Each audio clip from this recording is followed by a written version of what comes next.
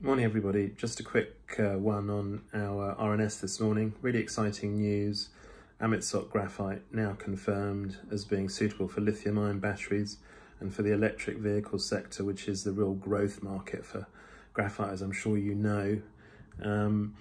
We've just done some purification test work at Pro Graphite in Germany, and that has now confirmed that we can purify our graphite using standard alkaline purification methods up to 99.95% plus, which is what you need for high purity, what they call high purity spherical graphite for use in lithium-ion batteries. So a phenomenal result.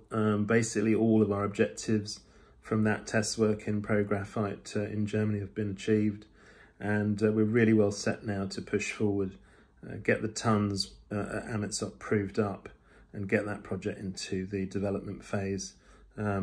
Yes, I should mention we've got some graphite here, and this is the good stuff. So, you know, the other thing to bear in mind about Amitsoq Graphite is not only is it now amenable for lithium-ion batteries and electric vehicles, it's very, very high grade. So this rock, or if it was coming in at the average grade for Amitsoq Graphite, would be around 28% graphitic carbon. So that is phenomenally high grade material. So everything is looking really good, and I just wanted to give you a bit of an update and an explanation about today's RNS.